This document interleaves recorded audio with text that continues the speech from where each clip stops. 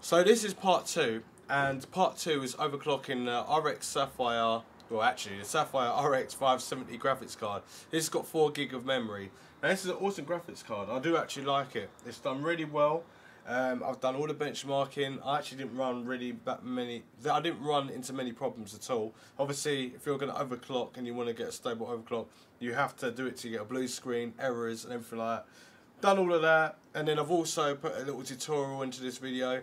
So, if you want to know how to overclock, especially if you've got this graphics card, it shows you straight to the point of how to overclock your graphics card and what kind of software to use and everything like that. And yeah, it's straightforward. It gives you a baseline to actually tinker with, instead of like finding out like where you can overclock. Even though you should do that, find out where you can overclock, where you start artifacts in, and when you start to get blue screening and error codes and crashes.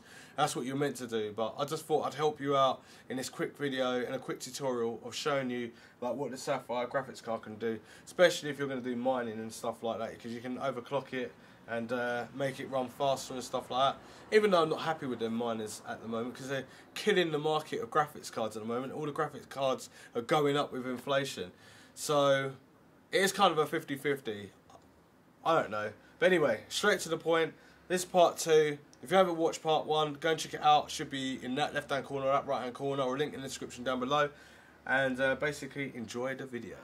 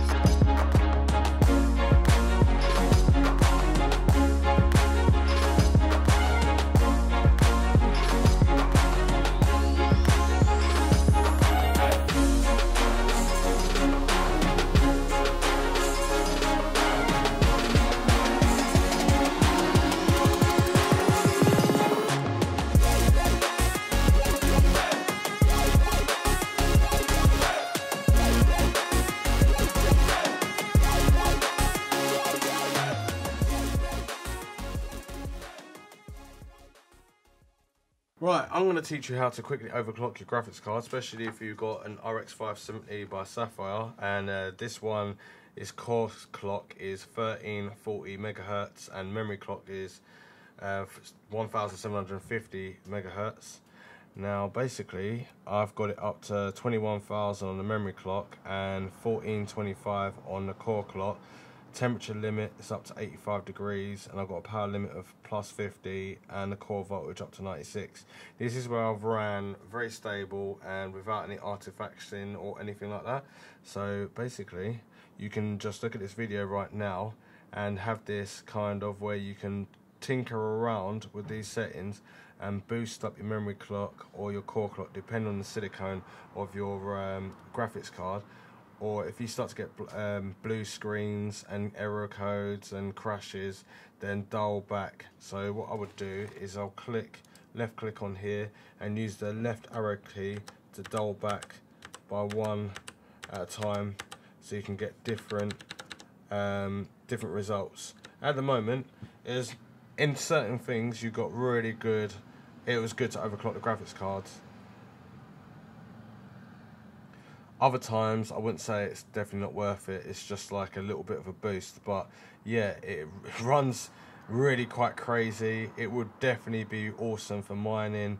It's pretty stable. But to be honest with you, I didn't really have much problems with this graphics card. But I'm guessing I'm just more used to overclocking and playing around. But so let's start off with what this would normally be on. So looking at the screen, this is how it would normally look if you were to download MSI Afterburner. You could download something else and use other software, but I'm using this one. I just prefer to use it. Then I can have a window open and I can check the voltage, and I can use like Valley benchmark, and I can increase the memory clock speeds and core clock speeds as well, and power limit and everything like that while I'm actually doing a benchmark. So this is how it looks like. So it's 0, 0, so it's got nothing on there at all. Temperature limit still at 85 degrees. Core clock is megahertz is by 1340, and memory clock megahertz is 1750, and fan speeds on default. And that's how I've had it. It's super quiet, and the highest degrees that I reached was like 71 degrees with it on default. So that's pretty awesome.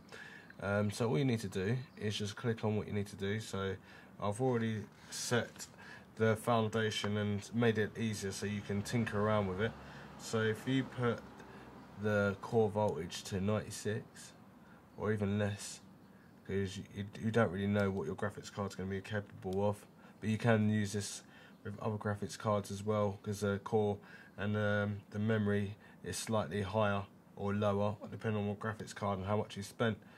So power limit, I would actually put this to 50 plus 50, so that's all the way. And then 1340, I would have that at 1425. And then while I am on screen, if I can't really move it with my mouse, I can just click on it, make sure I dial in the right input, so 1425.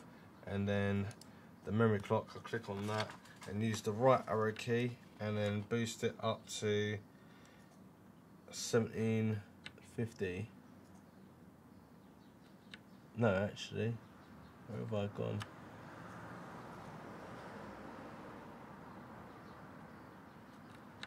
Boost it up to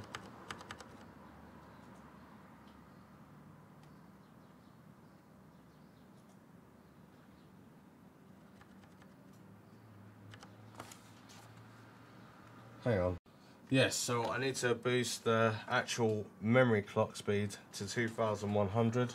So holding the right key down when I click on it. So if I click on here and then go 2100, this should give you an incline of what you could be, will get you there quicker to actually play around with the settings a bit more. And yeah, as you know, it does take a long time to do all your overclocks and stuff like that and make sure everything is inputted in right, and that's what you got. So 96 there, plus 50, 85 degrees, 1425 on the core clock, memory clock 2100, and all you have to do is just go to here and this will flash. I've got mine saved there already. Click on the one you want to save, so profile 2 saved. That's it, and then get your 3D mark going, your valley, your superposition, your ADA 64, your gaming, everything like that. When you build something, you want to see how good it is. That's what you do. So this is the end of the review of that graphics card, which is in part 1, but also the review of overclocking. It overclocks really well. It's pretty sick. I've enjoyed it and everything like that. I hope you've enjoyed it. I hope it was quite simple with the tutorial. I kind of done things a bit backwards and everything like that, but the main thing and the main point was so you can easily have a foundation you can work off to tinker around to get your overclocks a lot quicker for this graphics card if you've got one, especially if you're doing mining and not mining, and also like the software to use. I hope it's been good, because if it is, drop me a like, and if not, dislike it, leave a comment down below, share this video to everyone around the world if you can. That does help out a lot. Check out the affiliate links down below, gives me a great little kickback if you want to buy something and it's through Amazon or whatever, I don't know. Check out my website if you want to buy some merch and all that sort of stuff. Hoodies, hats, cups, bags, pens, I don't know, anything. There's loads of stuff. And yeah, follow me on Twitter, Facebook, Instagram, all that sort of stuff for all up-to-date like little pictures and all that. And anything else I need to say? I can't remember, but if not, no, I don't think there is. It's a really good graphics card. Go and purchase it. And I'll see you next one. Thanks for watching.